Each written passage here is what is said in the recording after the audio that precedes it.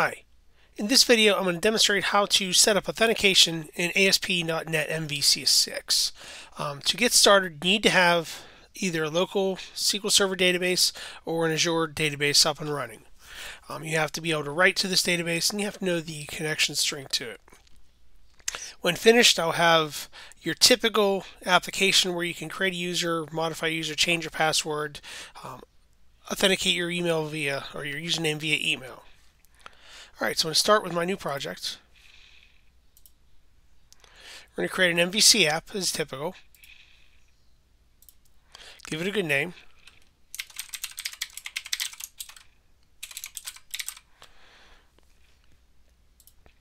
Now here's the first place that's different. Pick individual accounts. When it creates, I'm going to let it chug.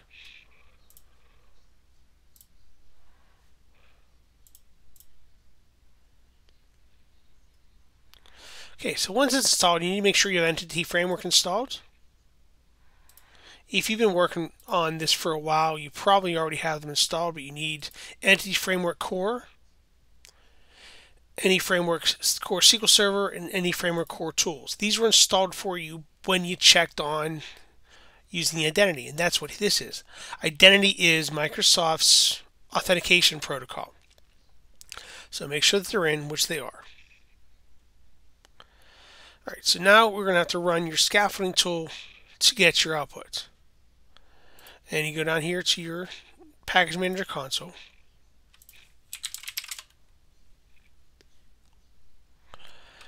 And you're going to run this command. Scaffold DB context server, whatever your connection string is, the provider, Microsoft Entity Framework Core SQL Server, and then output directory models. Alright, so after the command runs, you get warned you have to protect your connection string. Currently, your connection string is in the name of your database. Oops. Model. Your name of database context. So delete this. We're going to take it from here and we're going to put the connection string into your app settings. Now actually, before you do this, copy your connection string so you don't have to retype it. So delete this out of here, save your project, and then go to app settings.json. You're going to put your connection string in right here.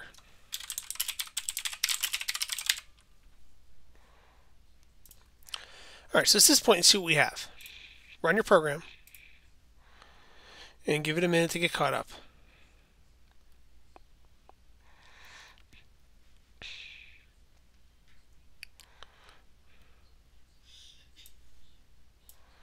Alright, so notice now we have a register and a login page. Let's try to register.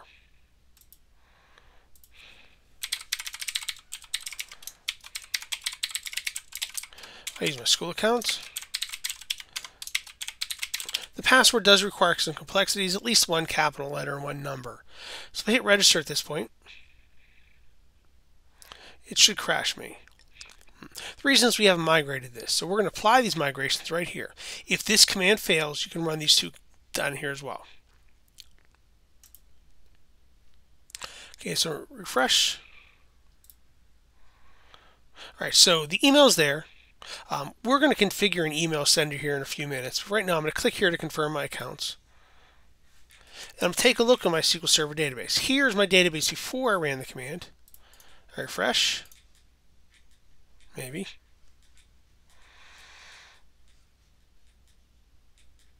I hate when you hit the wrong button. You have to pause.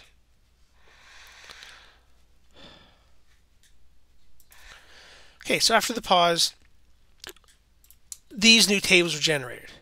These ASP.NET user tenant tables are generated by identity.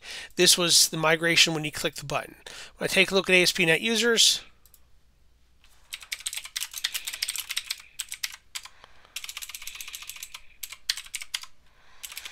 quit helping me.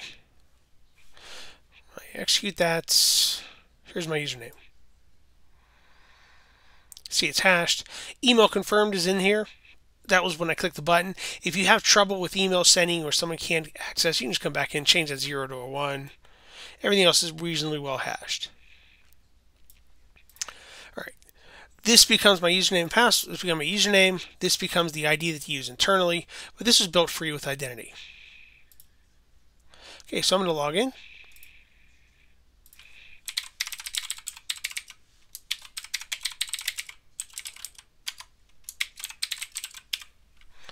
I'm going to log in, and I'm in.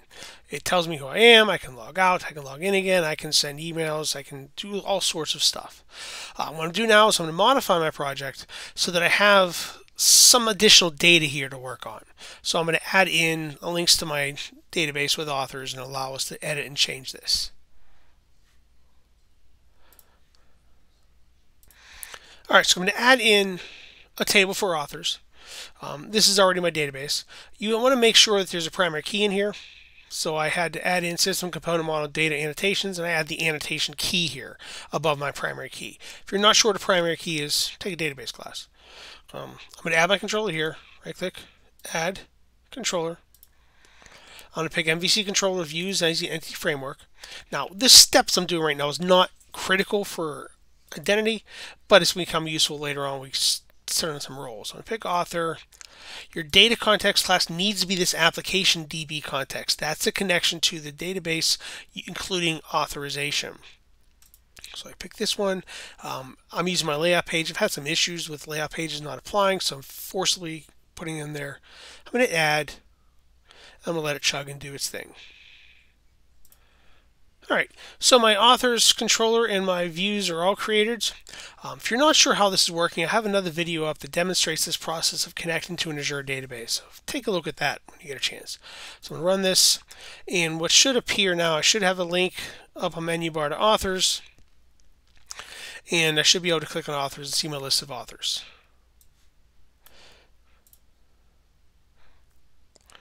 There they are. All right, so at this point, I have full access to these. I can edit, delete, whatever I want to do. I can create new authors. I need to protect that. I also need to make sure that my users are emailed whenever they create an account and change. So that's where we're moving next. We're going to get the username to be emailed to the user when they log in. All right, to do so, I configured an account with SendGrid. And I'll let you guys figure that out. But if you create an account with SendGrid, and they have a free plan that gives you 100 emails a day, which is plenty if you're learning how to get this to work. You have to configure your account with SendGrid, and you have to create a sender ID. Totally free, doesn't need a credit card, piece of cake. So SendGrid, you're going to have to create, as I said, a sender ID and set up the API. It's all free. The website will walk you through it. Now, I got this information from this Microsoft page, account confirmation and password recovery in ASP.NET Core. It takes about, like I said, about 17 minutes to read this, and it'll walk you through the creation of all of this code. Once you get your key, you're going to get a super secret key. You're going to need to, back in Visual Studio Code in the project management, you're going to need to do a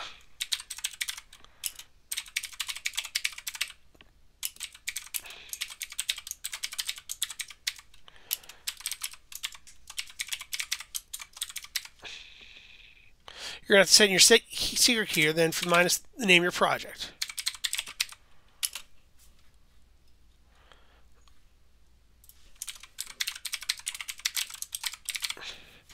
When you enter that, it'll put your super secret API key that you get from SendGrid into a storage on your local box.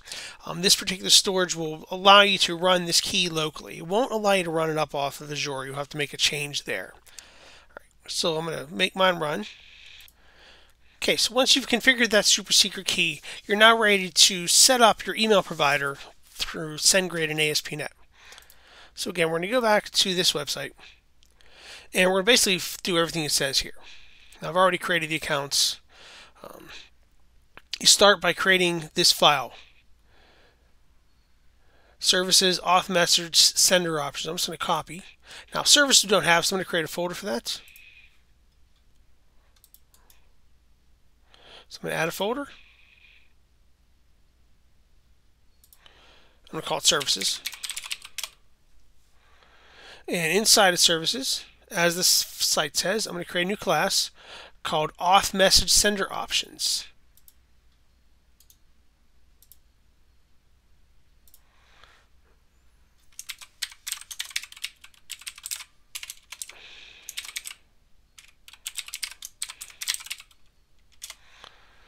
And I'll put my code in there.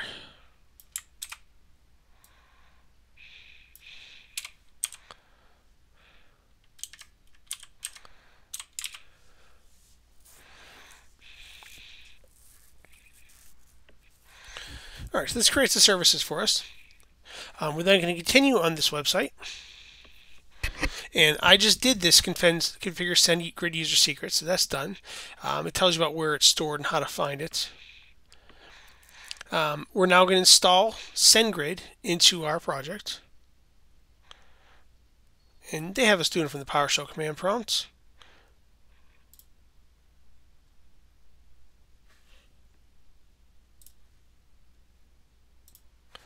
And so the command was install package.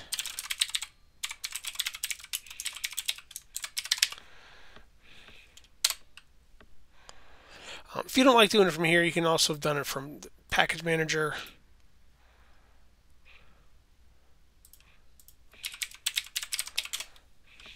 It's up here as well. Now it's installed.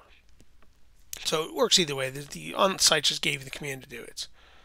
Okay, so we have it installed. And now we need to implement email sender. Now this is the exact code we need in a file called emailsenders.cs. The only thing that's going to change is this email address. Instead of whoever this person is, it's going to be the email address that you configured your SendGrid with. So I'm going to copy this. I'm going to create a file called emailsenders.cs.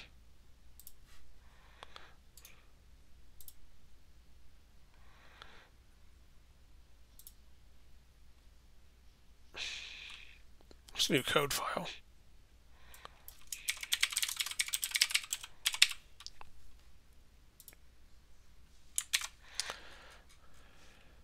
So I pasted it in there. Now it's angry about me about this message sender options. I need to make a couple quick adjustments.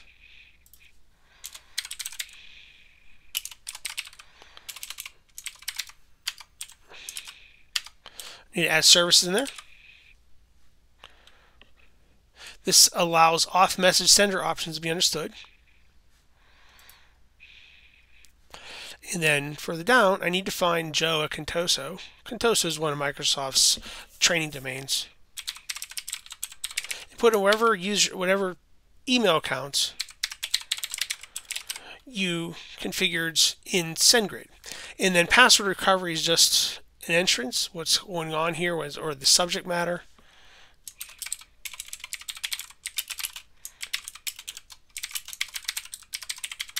Whatever you put in as a subject will be the subject appears on the person's email.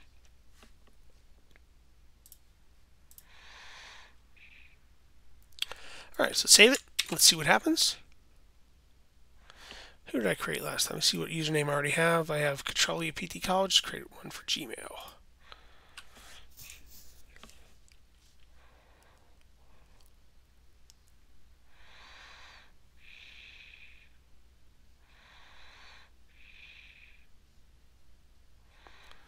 So I'll create a register.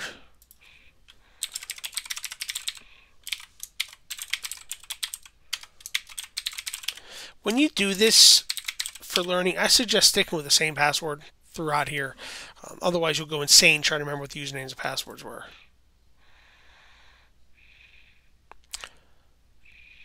That should have worked. Let me figure out what I did wrong.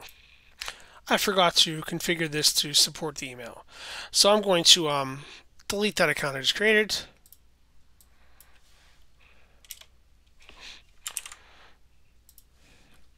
So that way I can put it again.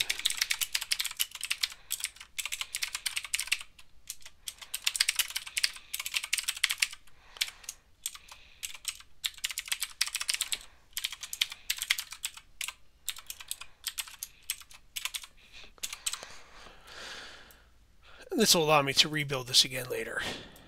You have complete control over this as long as you have access to the database. If you don't have access to the database, it makes it much more difficult.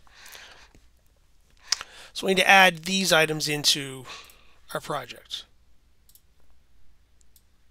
It tells me to go to Program CS. I'll put this off screen so I can watch it. So we need to add some usings.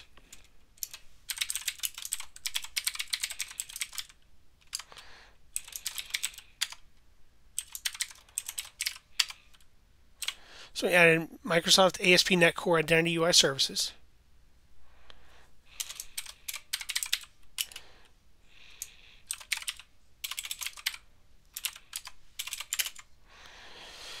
We have to add in our class we created.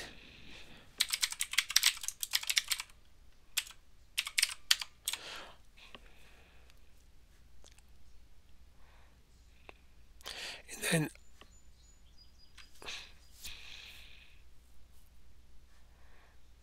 we need to add in 2 email senders. So I added it here above my ad builds.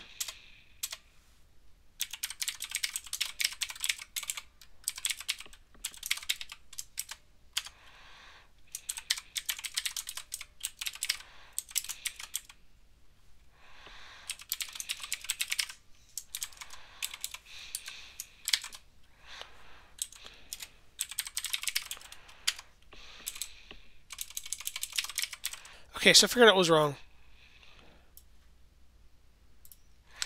I had iEmail sender here instead of email sender. Okay, so let's run it, see that it works. And I'll send an email message to my Gmail account. This will come in as spam. You'll have to identify this as not spam.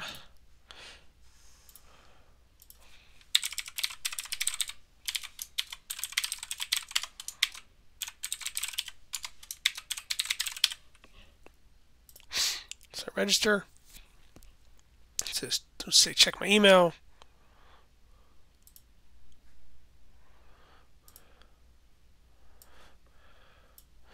So I do a refresh. Here it is. Welcome to ASP.NET Authorization.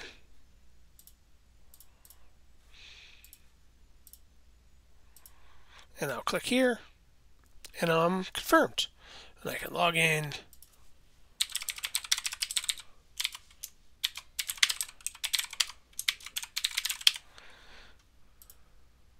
Beautiful. All right. In my next video, I'm going to demonstrate how to stop unauthorized users from accessing my authors list. Thanks for watching. Good luck to you.